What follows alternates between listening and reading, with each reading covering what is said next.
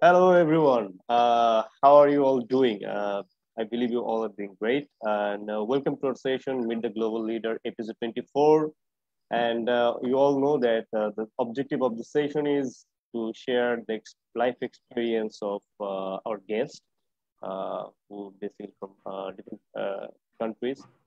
So we invite them to share their life experience so that our main audience, who are university students and then who want to be an entrepreneur, they can get an idea of how people are working and developing and gaining some skills, experience around the world. And through their eyes, they can learn something and they can get some insights and they can implement it in their life. So today we have invited Ana from Brazil. Welcome, Anna, to our show. Basically, she's the executive director at Viven, and she's also the co-founder of Women Friendly. She's also the board member of Civicas Global Alliance and ambassador of Human Rights Monitoring Initiative in Brazil. And you all know now she is from Brazil. So, Anna, welcome to our show, and it would be great if you share, if you introduce yourself with us again. Thank you so much, Marvel. Hope I'm pronouncing your name Yeah, correctly. that's right. Good evening to everyone in Bangladesh. First, I'd like to say that I love Asia. Unfortunately, I haven't been to Bangladesh yet, but I have worked with people from Bangladesh.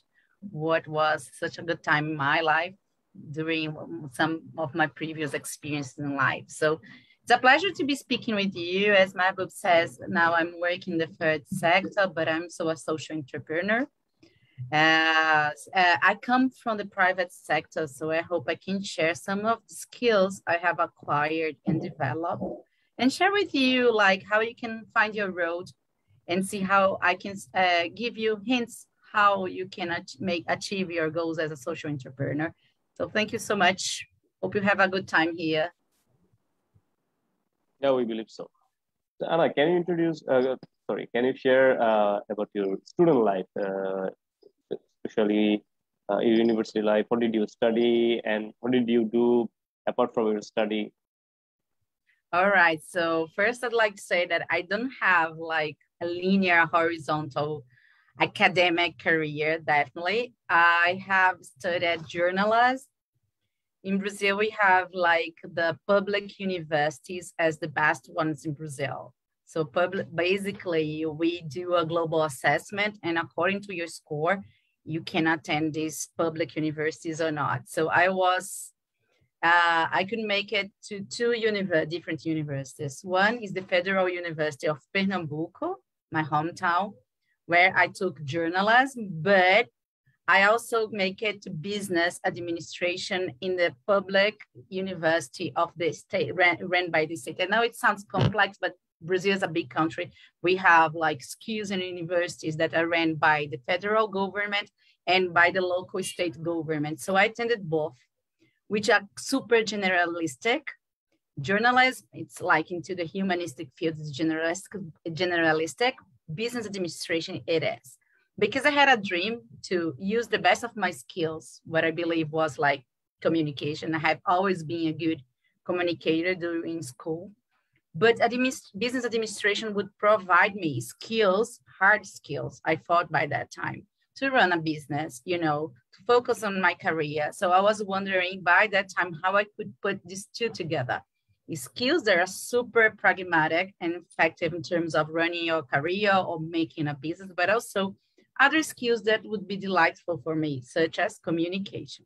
So pretty much this is what I got from bachelor's. So I have 2 bachelors, but I also have the most recent degree I have. Actually, it's not the most recent, but I also have a executive master's at IE Business School in Madrid for digital marketing and corporate communications.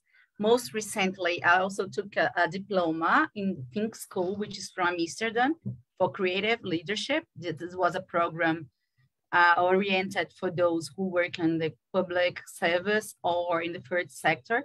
And across all this journey, I also took some other courses that I super highlight here that are important for those who want to be an entrepreneur, such as business negotiation. So I attended this course, which was focused on the Harvard methodology. So you can learn how to enter into a room and start negotiations that tend to be fruitful. And it applies for every single aspect in your life. And also other courses such as international business negotiations, So across my journey, I had different diplomas, and as you could see, in different fields, because I was just following what the market was telling me, what as a leader I was requiring as a skill by that time.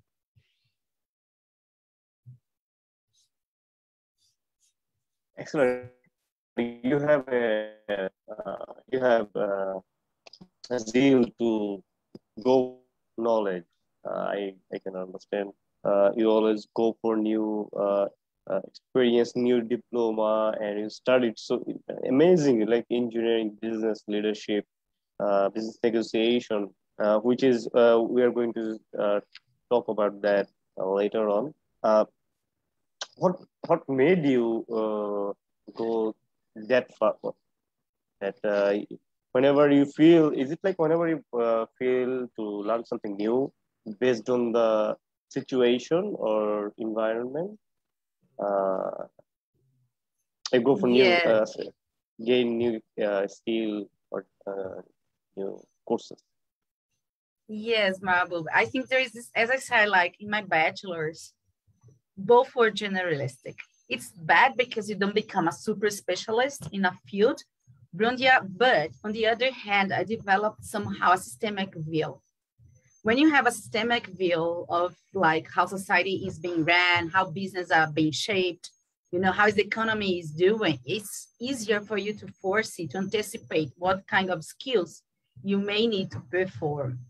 So this was pretty much what was guiding me, So there was a time that at certain point I was saying, wow, I'm not a specialist. I have been through so many different fields. But on the other hand, I was acquiring so many broad knowledge that for a leader to run, to make decisions are so important in terms of having a 360 degrees view of any issue and challenge, that I just couldn't make this roadmap in my mind, trying to see the big picture and anticipate what kind of skills are we require to run properly a team, to run properly a business, And I think like on the bottom line of anything is understanding that we are in a fast changing world, fast changing economy, fast changing technological means to achieve your goals. So it will require you to be an endless learner, always humble and trying to, pick the hints the future is providing you and see how you can keep up with the requirements the society needs from you to deliver,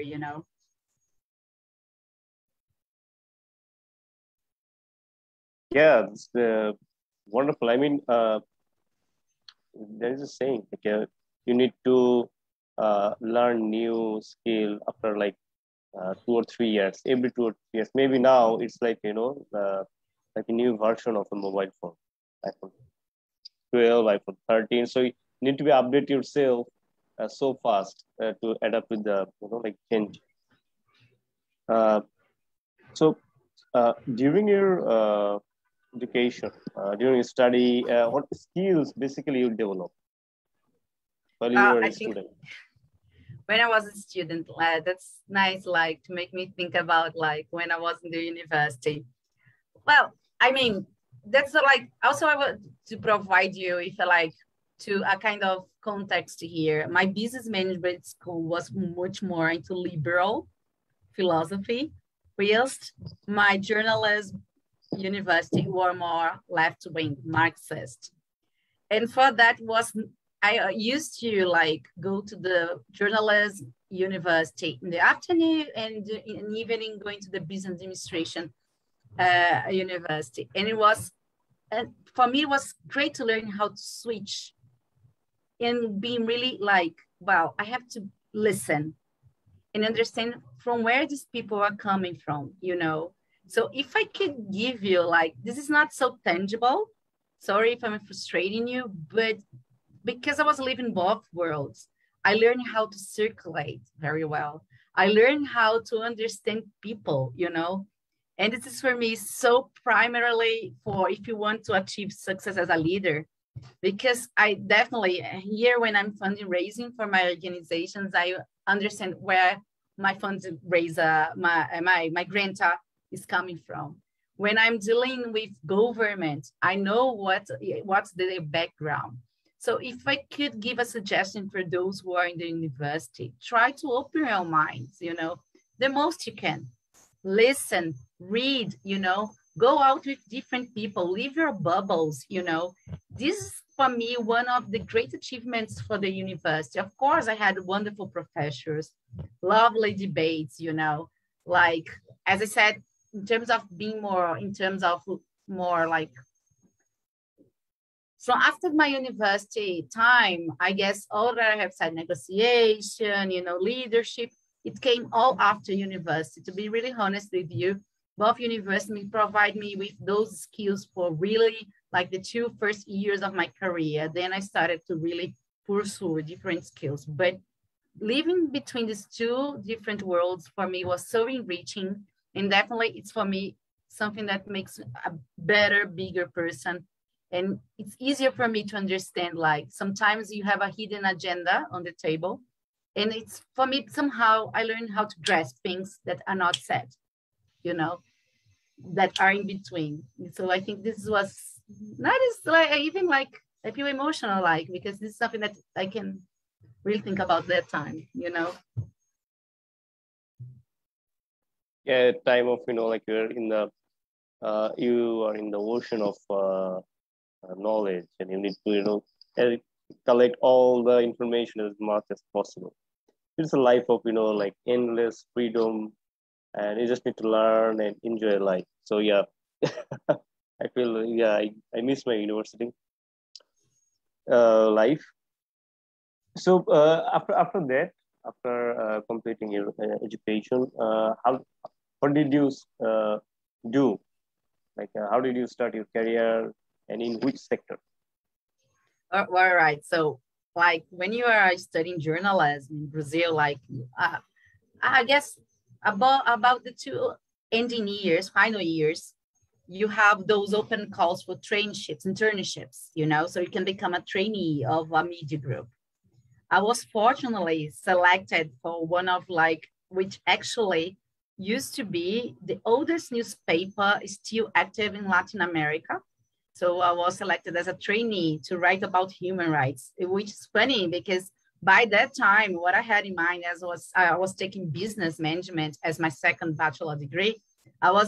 My eager was to write about economics, you know, and deal with like businessmen, economists. But what I was selected was to write about human rights, which actually is the field where I'm working now. So I started as a trainee, as a reporter in a traditional newspaper, which for me was, again, a chance to burst my bubble because I was getting to the favelas, the slums, the poor communities in Brazil, which are pretty violent, working across police stations, but also interviewing the president, interviewing the governor.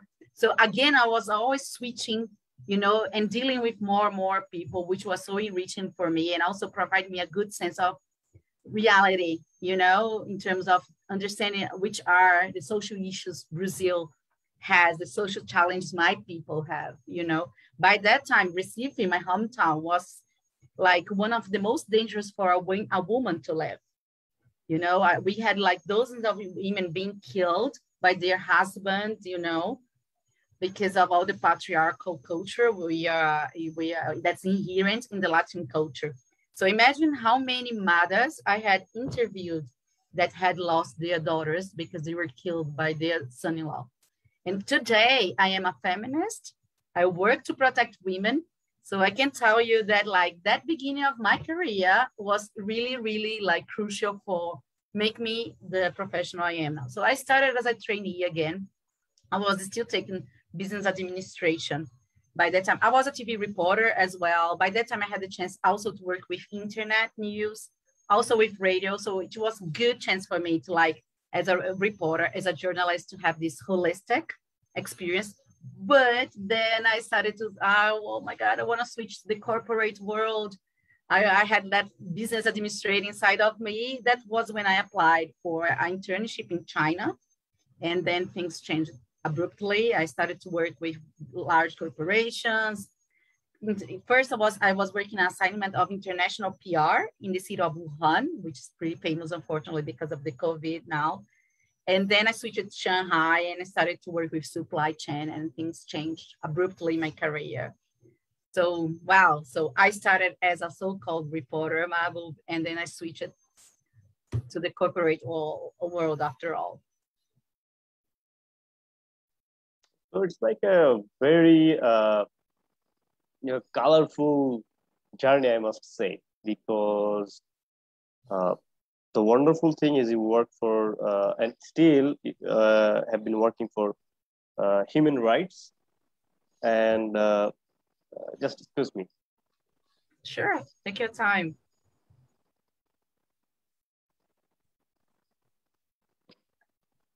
Sorry. You've been working for human rights, protecting females. The thing is, for that you have to have some inbound characteristic. Like you need to love human beings. You need to have some empathy for them, and you really need to have some passion to the thing that you are working on. So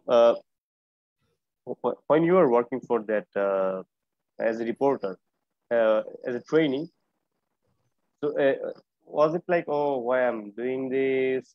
Some people basically here, they are like, okay, I'm doing this internship or traineeship. Instead of learning, they try some like some trainees that or interns. They say like, okay, so what am I doing? It's not like this work does not owe me. So it's like, instead of respecting the task or job, they basically try to look for another opportunity, while they should, develop some skills and learn some new things, and the company and the culture. So did you feel like, oh, what am I doing? Instead of learning or truly knowing about that sector or tasks? Yeah, that's interesting. If not, or if yes, how did you combat those negative thoughts? Well, Marvel, I think like every day when we wake up, it doesn't matter if you're internship or you are a 60 years old CFO of a large corporation, we should have a purpose, and with purpose, everything comes along.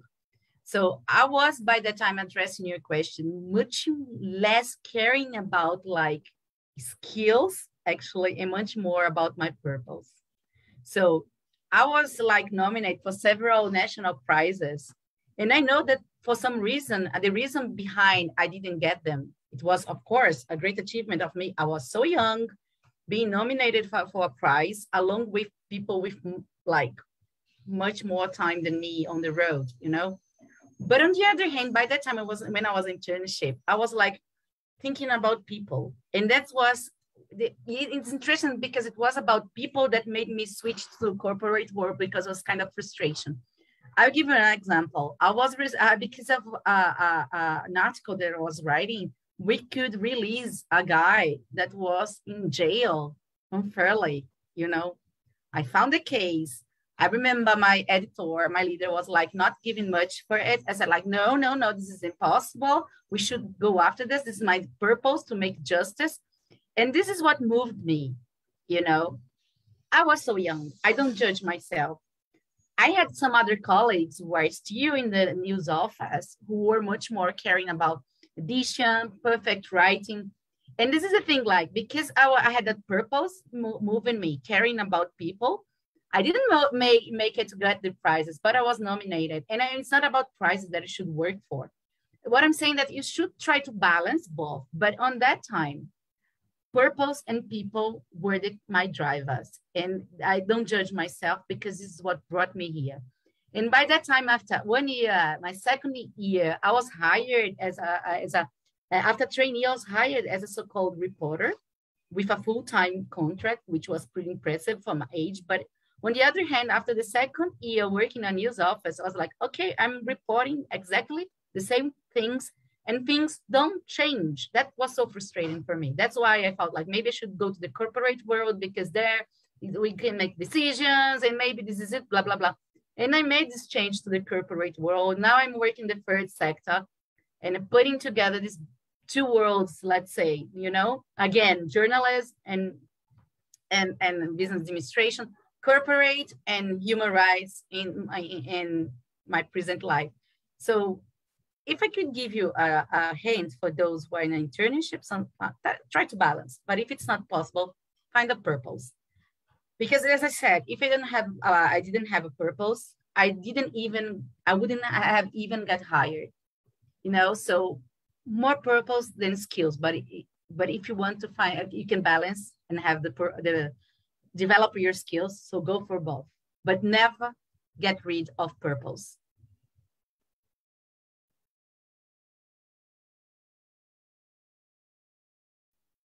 Wonderful. That the way you have been sharing your experience, you really own those things. This is very wonderful, and it can we can understand through your expressions that the positivity is coming out of your mouth as you believe it and you are working on it.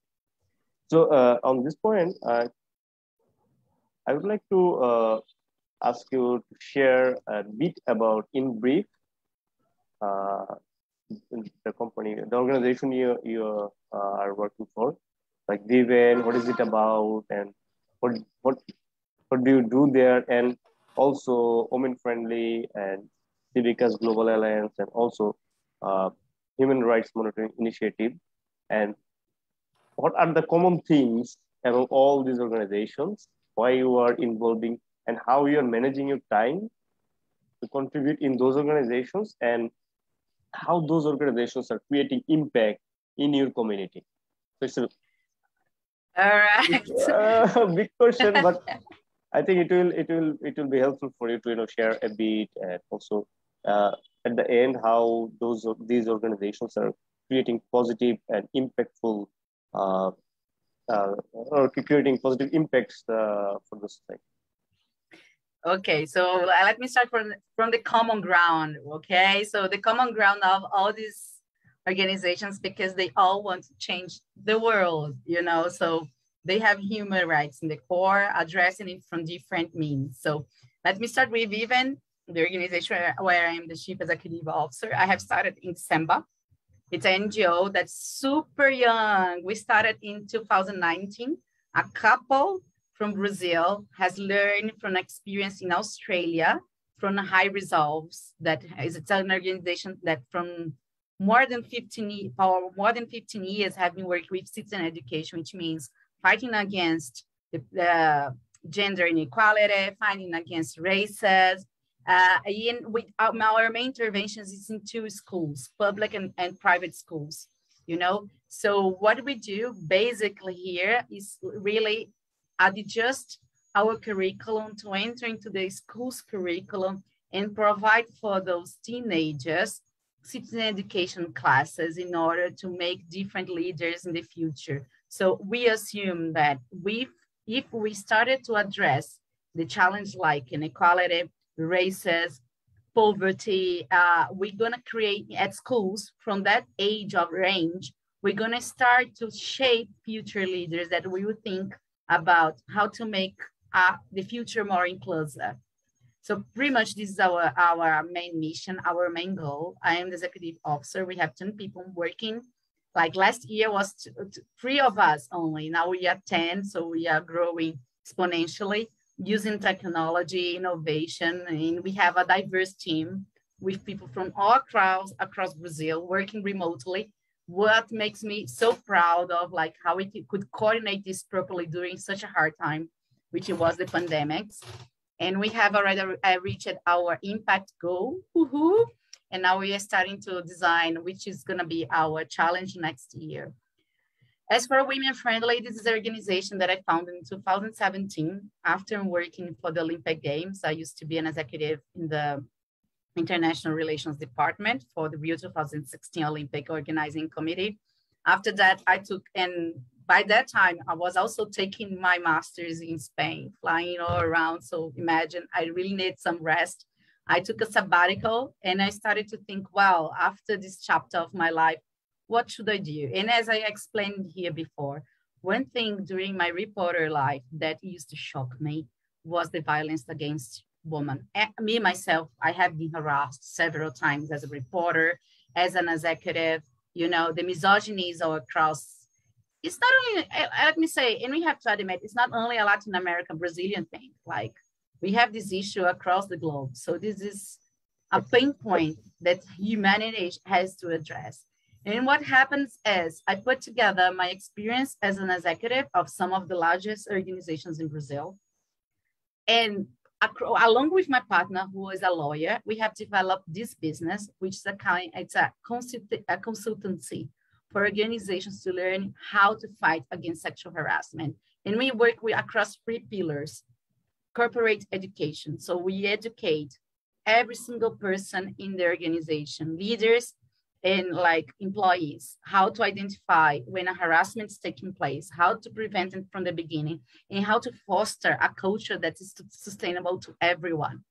And a second, we across around like how we can create safe spaces and safe channels for women and men, because men can be harassed as well, to ask for help, and how we create a governance from this point onwards so the organization can have an effective intervention, firing this person, providing some extra courses for the organization. Anyways, it's 3 pillars that work across the organizations, and also bars, restaurants, festivals, because we understand that women should feel safe to work and circulate and consume wherever they decide. So this is women friendly. I have my partner who is also, it's our side job actually, but we are proud because we have already impacted 150,000 people in Brazil. So this is it, like, wow, pretty much this is my 2 core jobs. But when as for Cívicos, which is Alliance, the NGO that advocates for the benefit and for the sake of the NGOs across the globe, I was elected member of the board because I used to have a volunteer job since 2018. I was part of several workshops as a volunteer to discuss how organizations can be more inclusive, more diverse. We have created, me and this team as volunteers, a think tank to discuss how organizations can be more effective in order to become more diverse and inclusive. And that protagonist made me be invited for this position. I was elected by the members because it's Alliance. So every 3 months, I wake up so early to discuss the governance and operations of the Alliance, because this is the committee I was nominated. So you can see, as a very organized and well-disciplined person, and with a business administration background, I made use of these skills to see how we can coordinate better the efforts of the Alliance, and from the inside and outside efforts, because we have to care about people, we have to care about process, transparency, finance. And this made me learn a lot, because all the things I learned with my fellows in Civ, because I apply at Given, I apply at Women Friendly. So this is also, like I said, like for me, it's a way for me to be always learning with my peers.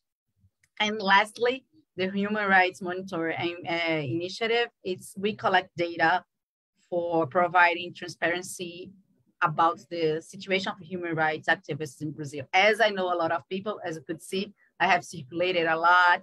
Journalists are always on the spot when democracy is on risk. So pretty much what I do is really reaching out these people and collect data and circulate the survey, and then provide the reports for the organization. So it's pretty much, and as you can see, they are all connected. They are all making me learn. And this is all making me honor the purpose I have, which is making a fair life for everyone. Oh, wonderful. It's like I am, not me also. We are going through a spiritual journey in a metaphoric way.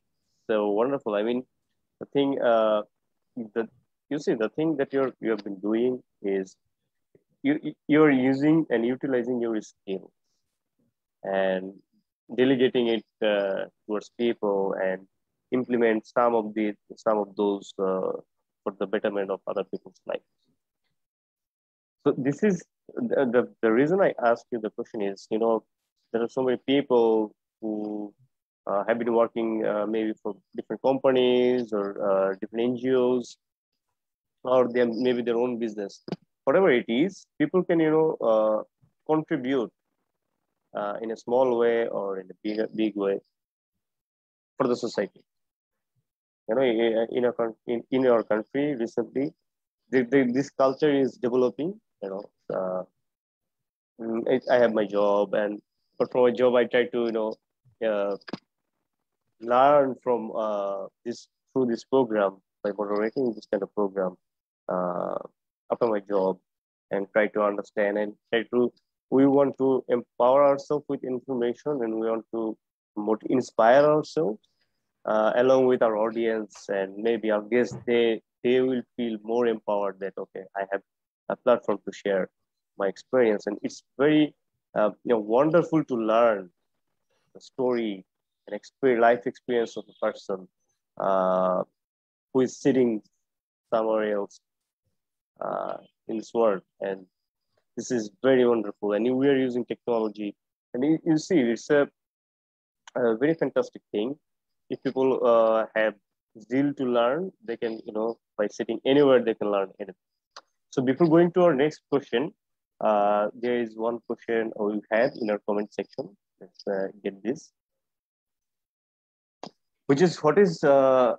Amanul Aman? He is basically the chairperson of School of Entrepreneurship Development. He's working with us. He asked, what is your suggestions for young students while choosing their career? Thank you for your question. Can you just repeat this again, Marble? What's your suggestion? Is that your suggestion? Yeah, young students while choosing their career. So in our country, we are a developing country. We are developing. Okay, so sometimes in the problem in developing countries is that sometimes students, they are puzzled whether they should go for private jobs or government jobs, or start their own business. They are in trouble. So it would be great to know your solution. Well, thank you for your question, and I'm super happy to address it. Well, at my case, I think also there is a pressure from families. We usually we are provoked to think about our career very young. And like, for example, in my case, my father wanted me to be a lawyer, and I was like, well, I want to be a journalist. Of course, I want to change the world with my writing, etc., etc. Anyway, the message I would like to give to this youth is that, like, well, doesn't matter whatever you choose, and sometimes it's going to be confusing. Try to keep your mind open to see more what the world needs from you. What I'm trying to say, like I have explained the beginning of my lecture here, I come from a historical of like not very so horizontal, neither linear, career, because what drove me was purpose, the need to learn and understand what the society needs from me.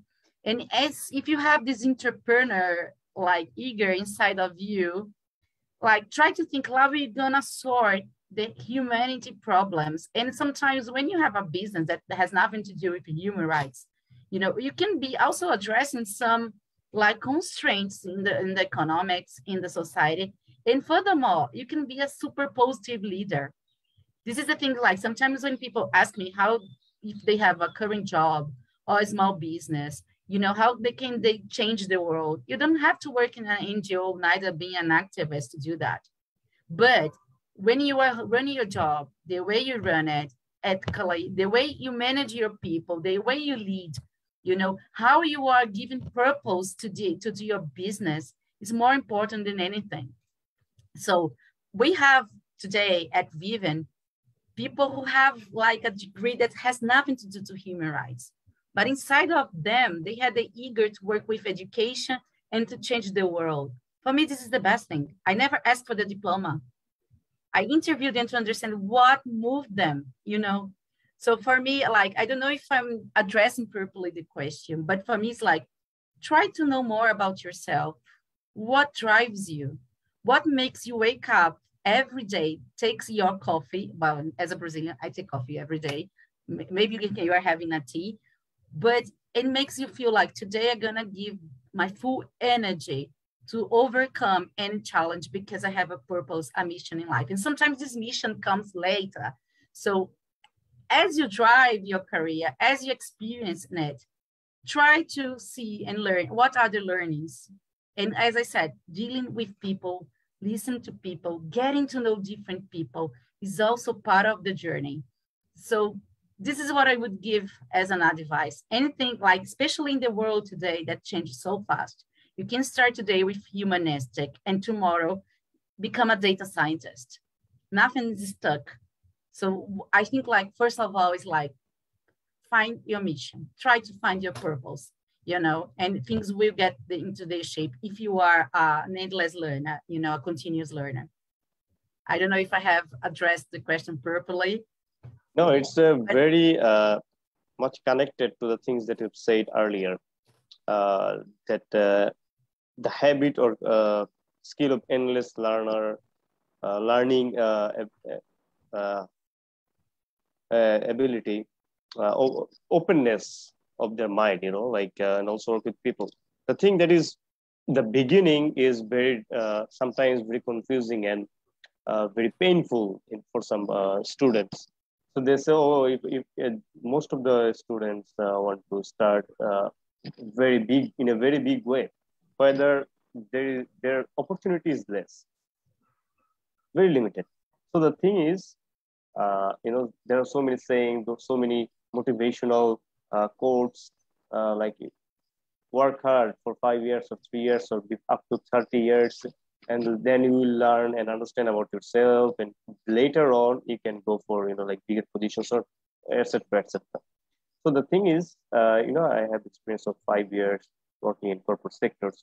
I've been working in corporate sectors, and it is very true. Yeah, People, that's great to hear.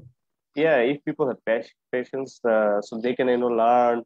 They just have to work hard and have the uh, uh, skill of endless learner. So the thing is, you learn, and one day you will understand, oh, I learned a lot. I have gained experience a lot, and now it's time to. The thing is a distributive leadership, or you have to distribute information, uh, help your community. And the thing is, you always have to engage with your community, engage with the thing that you've said, that work with different kind of people around the world. It helped you to open your mind and etc etc. So working with people and be a team leader, team player is very important. So the wonderful thing is the thing that you've been said so far is so much connected. And purpose, to find the purpose of life is very important for personal life and for also professional life. So the next question I want to ask is, you have been involved in so many organizations, like I have mentioned before. How do you manage your time? Wow, this is focus, priorities, you know, and discipline. I know, I mean, that might sound crazy, but I have like a calendar and I know exactly how to coordinate this across with my sleeping hours. That is another advice I give to everyone. Sleep well. This is so important for you to have resilience, you know. Make exercise. So at least 4 times a week, I go for exercising because then you're gonna have energy. And in the background of all, there is the purpose, you know. But again, the day still has 24 hours. So I am very organized, you know, like even when I peak, like, wow, let's sit and grab a coffee because I have to discuss something about any issue at work. I really try to manage it properly, you know, across the calendar, finding priorities. So it's a skill I have. I'm very organized and I'm also very well disciplined. This is what helps me, you know. But sometimes because everything, like as Carl Jung would say, in anything life, you have shadow and you have light. So sometimes because I'm so well disciplined, so well organized, and if anything like disrupts my routine, I kind of try to get angry. I start to get angry and then I get back to myself, because being flexible is super important, especially when you are a team leader. Because every day I had, like, especially during the COVID, imagine that there was a week that 50% of my team have lost someone for COVID, a friend, father, cousin. So being there, present, available for your team is super important. So this is how I navigate. I try to coordinate, to have discipline, to organize everything properly. But I always keep in mind that, like, there should be flexibility. And then there is a thing about, like, communication, guys. I mean, for me, like, planning ahead and also being assertive during the meetings and being time saving for your team. I enjoy so much having so many side activities. I wish my team have it too. So I honor so much the time they spend with me. So no much talking about myself. If I want in a meeting, I want to listen much more about them than talking about myself. So this is how I navigate, how we can, like, plan ahead, provide, like, good process for my team so things can be more time effective, time saving for them as well. So we can all coordinate things accordingly. Wonderful. So that also has covered one of the questions for advising young people to develop some skills so that they can be future ready while they're students. Like you need to have, for our audience, that you should find your purpose. Otherwise, it's like a ship without a rudder in the middle of the sea. If you don't have a purpose, you'll go here, there, and it will create your life unhappy. So also, you have to have discipline. You should enjoy life, and Yeah. for that they should, young people, they should be focused, disciplined, and organized. The thing that you have said, and like, need to do some exercise for good health is a good life. Yeah, And I think, like, resilience has these 4 dimensions: emotional, spiritual, intellectual, and physical, material, So sorry for interrupting you, but it's just no, it's perfect.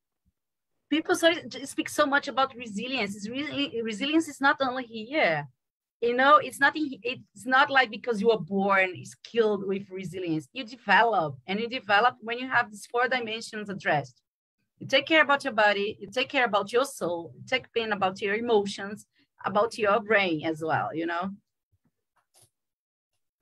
Yeah, and also try to volunteer for the community development so that you can get close to the vulnerable and marginalized people, and also be an active part of solving social problems in your community. It will help you mentally and spiritually. Definitely.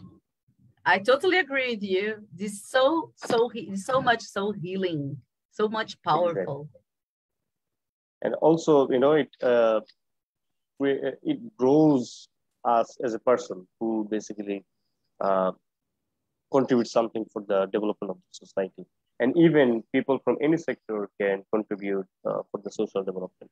So we are almost at the end of our session, but it would be great to hear about your dream, that your journey is so adventurous, your life journey, colorful, and it's full of empathy and compassion for other people.